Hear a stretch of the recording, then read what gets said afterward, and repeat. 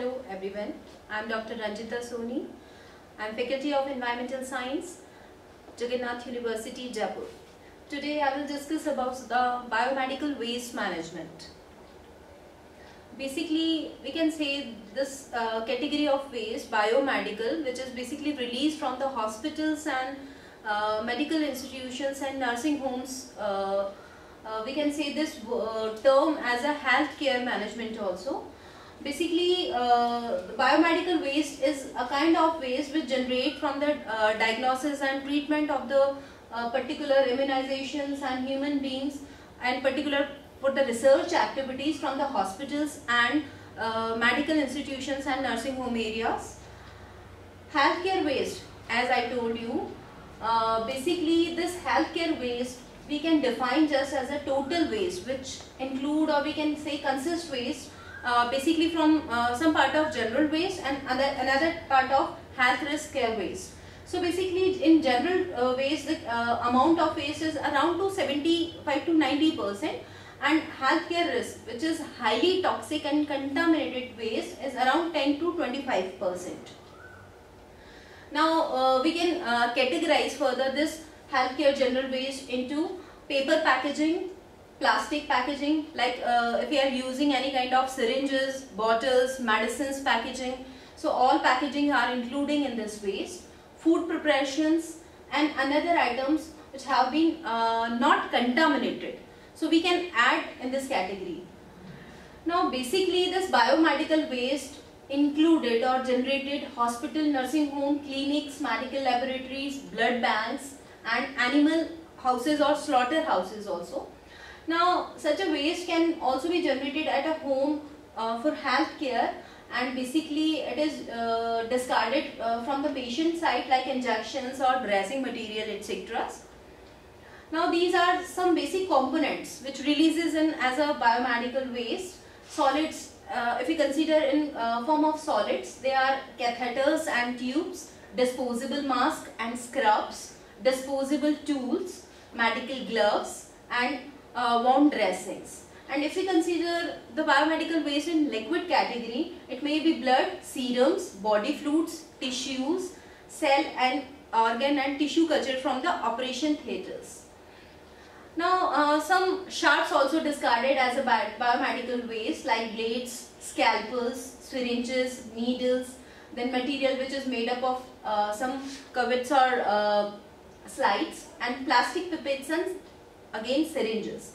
Some waste are included in this category which is known as laboratory waste, like animal carcasses, hazardous chemicals, medicinal plants or medicines, expired medicines, radioactive material with biological components like X-ray sheets and other contaminated materials, supernatant, then urine, cadavers, fecal material, psychotoxic drugs.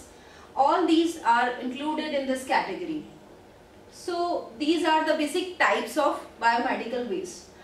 Now as we know, all type of biomedical waste, again I am telling you they are releasing from various types of hospitals, nursing homes, medical laboratories and blood banks, etc. So these are the basic sources. But if we talk as per their contamination or as per their hazardousness, so we can categorize or classify this waste into two major categories. One is non-hazardous and other is hazardous. So as I told earlier, hazardous waste are small in quantity, but it is highly toxic and highly harmful. Non-hazardous waste volume is higher, but it is not in the condition of toxicity. So it may include basically general waste, but when we talk about the hazardous waste, it is further categorized into infectious waste and other hazardous waste.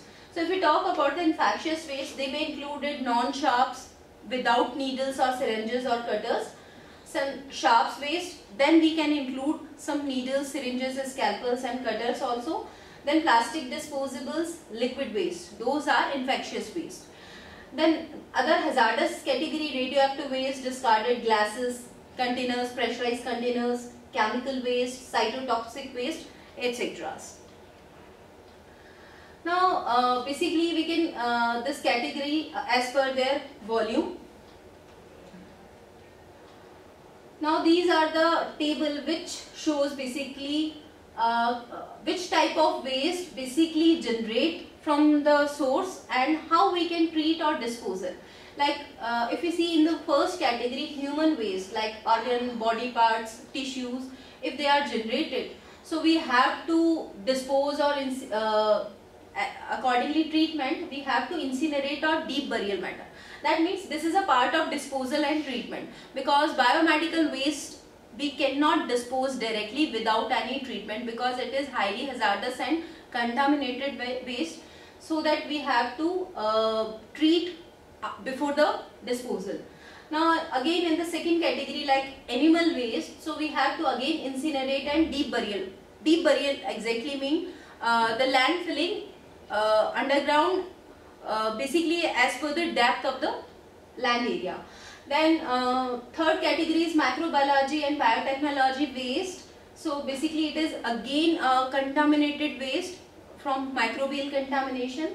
So we can treat as per the autoclaving and microwaving or incinerate. Incinerate is a burning process, high temperature and high pressure burning process. Then if we are using sharps and are discarded these sharps as a waste, so we have to disinfect by the chemical treatment method. We can use autoclaving method, we can use microwaving method, or we can use the basically shredding method, which is a part of scrutiny. Then discarded medicines and cytotoxic drugs. So basically these kind of waste we can incinerate and drug dispose as secured landfill to stop the water and air pollution control methods. Now contaminated and solid waste. Contaminated solid waste we can autoclave, microwave and incinerate again in form of solid waste except sharps. That means excluding the sharps, we can disinfect it by the chemical treatment, we can use microwaving method, we can use autoclaving and shredding methods. Then 8 categories which is relates with the liquid waste. We can just again disinfect it by chemical treatments. We can use some chemicals.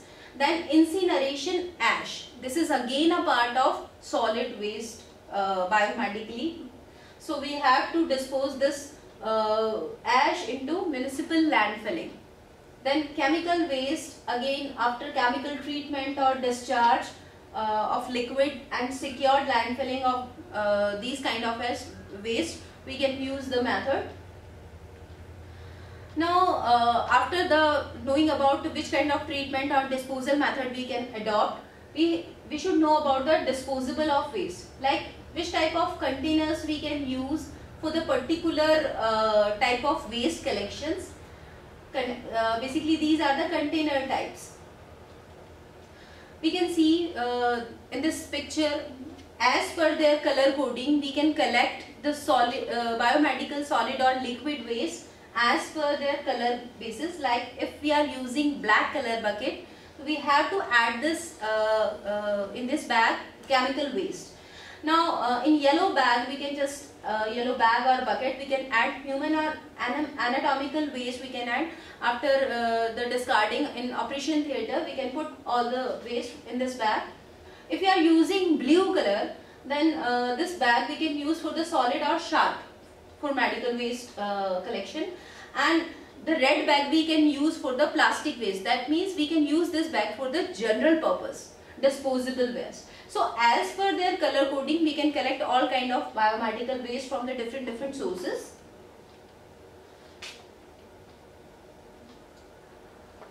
Now these are some disposable procedure as per the collection of individual waste. Like if we are using urine from the patient, if we are using stool or blood serums or carcasses, so where we have to put this waste.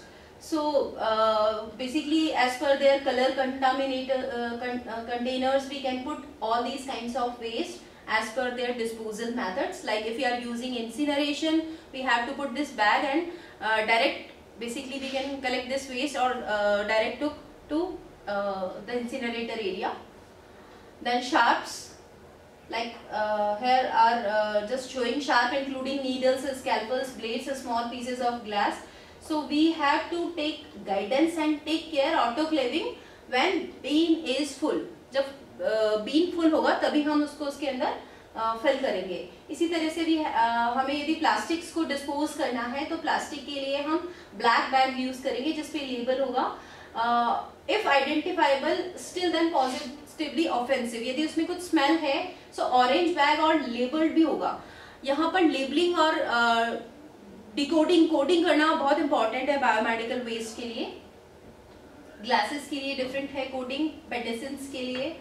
Then कुछ special categories है waste के लिए जिनको हम pre notify waste कहते हैं. ये basically toxic waste है, केमिकल वेस्ट और टॉक्सिक वेस्ट है. इनके लिए हम इंडिविजुअली कलर कोडिंग करके और इन वेस्ट को हम कलेक्ट करते हैं.